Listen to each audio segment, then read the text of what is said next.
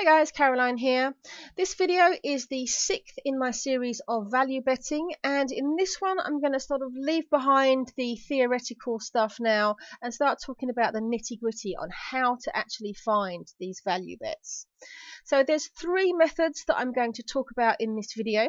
The first one is following tipsters. The second one is using software to help you identify value, and the third one is doing your own research and finding out your own sort of value calculation. So I'm going to go through these one by one. So following tipsters is how I started, and I think this is the easiest way to get started. So if you're not familiar, a tipster is someone who has some kind of expert knowledge on a particular sport or a niche within that sport. They've done the analysis, they've done the research, they've put in the time basically, and they come up with a set of tips which you copy. And they charge a fee for this usually. There are some free tipsters, but that is something which I don't recommend, which I'll tell you about in a moment. Now, back in the bad old days, years ago, tipsters have been around since, betting has always been around. And there have been an awful lot of scams. People that would just release bullshit tips. They'll just make up the results and just lie. These days, it's a lot easier to find good quality tipsters. Tipsters, they have to be able to show their past results if you're going to follow them. You never just blindly follow a tipster based on a good looking website, for example. You want to be able to see their past results and analyze them before committing your money. And these days we have something called independent proofing, which is something I'll talk about in later videos, where their results have been verified by an independent third party to verify that they're actually accurate. Now, one downside with tipsters is that the subscription fees can be high because each tipster charges their own fee. So, for example, I follow quite a few and I have to pay a fee for every single one. And of course, those subscription fees have to come out of the profits. So in some cases, some tipsters have very expensive fees and they're only worth following if you've got quite a lot of money to play with, if you've got a large sort of bankroll. But then again, this is something that I'll talk about more in later videos. Now, one big downside with tipsters, and it's something that I'll be talking about throughout this video as well, is that if you're following a particular popular tipster, the odds can crash, meaning they come down, they lower quite quickly after the tip is released, and that means that the value is gone. Now, this is the reason why I never recommend following a free tipster, because if a tipster is free, you can be bet that there'll be thousands of mug punters which are following it. Now, I have heard of cases where there are some tipsters that are so well known for releasing good tips that the bookies themselves follow them, and the moment that tip is released, they slash their prices regardless of how many other people are trying to bet on it, because then they know that the value they had was too high. And so what happens is the tip gets released at a certain price. You go to the bookmaker to try and place that bet, and you'll find that the price has dropped significantly. And if you continue to place that bet, as many mug punters will, that is causing that price to continue to get lower and lower, chasing the price down, as I talked about in a previous video. That will simply kill all the value. And this can be a real problem with very popular tipsters. And so I always recommend trying to find tipsters that aren't so popular, that aren't followed by as many people. And another downside with following tipsters is that you are putting your faith in that person. He is a human, he or she is a human being, and they're subject to human error. If I've had tipsters before that have suddenly changed tactics part way through, and you think, what's going on? Suddenly all the bets change, the way they do things change, and then if they do that, that means that their past results are no longer valid because now they're trying something new. If a person gets sick, or if they perhaps simply lose interest in what they're doing, or they simply close up their service, which happens. I've been doing research on this for a long time now, and I found tipsters that have been running well for years, and then their performance tanks after a few years, and they just simply stop running. So these are all things which you have to look out for when following tipsters. So the second method is using software. Now this is something that has come about more recently, since computers and data have become more available. You know, back in the 80s, 90s, before computers were really popular, this wasn't something that was available to every household, whereas now you can simply go online and find software programs that are going to analyze huge amounts of data. I mean, for example, I use a couple. One of them is on horse racing, another one is on football, and the football one, for example, goes through 10 years worth of data on over 60 leagues to kind of analyze all of the prices which were available, and it comes up with prices which it believes are value bets, and it allows you to sort of interrogate that database. So depending on the sport, you might find that there is just one single angle. You might find there's many angles. So for example, my horse racing software that I use, it simply has one style of bet, which is the win single. So that means it looks for horses which have a value price on winning the race, and that's it. That's all it does. Whereas my football software that I use, it has many different types of markets, and there's several ways of interrogating that database to come up with a profitable angle. Now, one of the disadvantages is that you still have to do your own testing, because you're going to be using that software in possibly a subtly different way to somebody else. I mean, for example, on the horse racing software, you can get all sorts of different odds ranges. You can bet at different times. You can bet on one horse per race or several horses per race. You know, there are so many different ways of using the software, and I've been using it for months and months now, and I had to go through lots and lots of testing to find what I think is not only a profitable angle for me, but something that works with my own mindset and variance level, which are more things which I'll talk about in future videos. So that's a disadvantage. But you've got some advantages here. The main one is that you've got less chance of other people having the same bets as you. I mean, with either of these pieces of software, the times at which you use them is going to determine, you know, what comes up.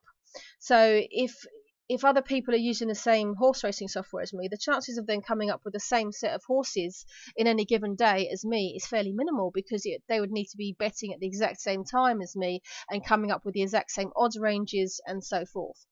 And so, as I talked about in the previous video, when lots of people are jumping on the exact same bets, those prices are going to drop. So if you're betting on something that other people aren't really betting on, the chances of being able to keep that value price is high. Now, of course, you pay a subscription fee for the software, just like with Tipsters, but you might find that you can get more bets out of this one thing. So in both of these cases, for me, the horse racing and the football one, I'm able to get as many bets as I might find in, say, 5 different Tipsters. And so even though the subscription fees are quite high, it works out as quite good value for money for me personally. So the last one then that I'm going to talk about on this video is coming up with your own method. So this is basically what the tipsters do. In order to do this successfully, you would need to be some kind of expert in the sport, or ideally a niche within that sport. The more specialized you are, the better chance you have of finding value. Now, if you look back on my previous videos in this series, I talked about how bookies price things, and what they do is they have these people called odds compilers, which look at a particular sport, particular events within that sport, and all the various markets within that event, and they come up with what they think is the implied probability of any particular outcome within the event, and then from that they determine the price. So to use your own method, you would have to do the same thing as these odds compilers and try to find cases where you believe that a particular outcome has a better probability of winning than the bookie suggests. In other words, the price which they give you is a fairer price than you think it should be. In other words, that price has value. So obviously, to do this requires an awful lot of time, and you need to have an interest in the sport, sort of. I've actually got a couple of methods which I'm testing myself, and I don't actually have interest in the sports, but I have interest in the stats of the sports. That's something I do enjoy doing. So for my particular strategies, I don't need to watch the sports, but I do need to dig in to analysis with those stats. So again, with the software, you have to do all of your own testing. You know, if you're coming up with a method from scratch, you need to test it from scratch. So with the kind of testing that I've done, I've been able to paper trade, which means that I write down the bets that I put, and then I check what happened at the end, and I can see how much I would have won or lost. So I'm not testing this with real money, but of course this still takes an awful lot of time to be able to get a decent amount of data to come up with something that's profitable. And of course you generally need to go through this several times, you know, trial and error. I've been doing this now for, gosh, almost 2 years, and I'm only starting to come up with a couple of methods that I think might be profitable. They're still in testing. So one advantage of this is, of course, no one else is going to come up with the same bets. If you have your own method, then no one else is going to come up with the same bets as you. So again, you're finding value where no one else is. So hopefully you'll be able to, you know, keep that value and not have the problem of prices crashing. And it's free in terms of money. You don't have to pay any subscription fees. But of course, you're paying with your time. So I'll talk a little bit about what I do. So as I've alluded to, I do all 3 methods. So when I first started, I started with tipsters only. And then as I went on, I started to discover software. I've used various different types of software, and at the moment I have 2 which I use. And then along the way I started developing my own strategies. Now when I say developing my own strategies, when I first started this, I came up with some very simplistic strategies which were terrible, and I didn't even test them properly. I just threw money at them. I didn't do any paper trading, I didn't do any real testing. I just tested with live money, and this is one of the ways in which I lost a lot of money. Now I'm a bit more intelligent about the way I go through things. I know how to test properly, how to analyze properly, and now I've got a few strategies in development which I am testing hopefully the right way. So I'm recording this in July of 2020, and at the current time of doing this video, I've got a portfolio of 15 varied strategies in 6 different sports. It is a combination of tipsters that I follow, of strategies which I've pulled out of my betting software, and of some strategies which I have developed myself which are in testing. So I'll also talk a little bit about going forward. Some people think that betting is a case of simply finding a profitable angle and that's it, you're set for life. And what I have found is that this isn't the case at all. I'm constantly having to analyze the performance of each individual strategy. You know, I've seen some people that post betting diaries online, and they post their profit and loss on a daily basis across everything they do, and I see that as really quite pointless, because how much you earn in a day, a week, even a month, it's not really an accurate way of monitoring it. You have to monitor each strategy, and you have to do it over the long term. And as I alluded to, things don't stay around, things change. So I'm also always on the look for new strategies, and I'm constantly trying to learn as much as I can. There's an awful lot of information out there, and I use that to learn from. I try to learn from other people's mistakes. I try to learn about odds and variance and staking and betting banks and so forth, and I've learned so much about this. And these are the kinds of things that I'll be teaching going forward in this series, so hopefully you can learn from some of my mistakes that I've made. So what I've discovered is that the portfolio that I have is always evolving. It's never fixed. Now again, I've seen other people doing these betting diaries, and they say, right, that's it, I'm happy with my portfolio, now I'm leaving it. But then in a year's time, they find they have to change it. Well, of course they have. Nothing stays the same.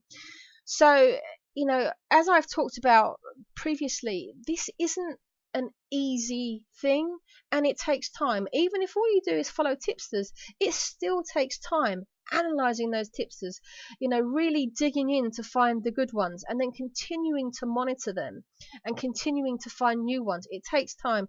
If you're someone that thinks that you can really make a good money with betting with just 10 minutes a day, look elsewhere. This is something which takes work. Now, having said that, I think it's possible to make a good amount of money considering the time spent. I think this is something you can do with just a few hours a week and make a good return on whatever capital you have to invest, which is why I'm persisting with it. But it is an ongoing endeavor. Now, there's one thing that I'm just going to reiterate again at the end of this video. I'm not going to be revealing my tips or my strategies anywhere in this series. And the reason for that is, as I talked about previously, if lots of people are following the same bets, the odds will crash. If I tell you what bets I'm placing, you're going to go and try and place the same bets. The odds crash. It is a losing situation for everyone. So I've already talked about this in the very first video, and yet still in the comments are people saying, what are you betting on? Don't ask me that question. I'm not going to answer it. I never will. The purpose of this series is to teach you about value betting, to teach you how to find value bets yourself, to teach you how to do the research, to teach you everything you need to know to be a successful value better. I'm not going to try and be a tipster, or if I am one day going to be a tipster, then I would do it properly by being a tipster. I'm not going to be doing that in this value betting series. So it's probably something that I'm going to have to keep reiterating, because people always want the quick fix. Okay, and that's not what this series is about. So going forward in the series, then I'm going to start with tipsters. So in this video I talked about number 1, following tipsters, number 2, software, and number 3, developing your own systems. So I'll be starting with tipsters, talking about where to find the tipsters, how to analyze them, and I'm going to be talking about things like betting banks, staking plans, variants, and these are all very, very important things to know before you start throwing your money at any tipster. Okay, so I hope you found this one useful, and thank you very much for watching.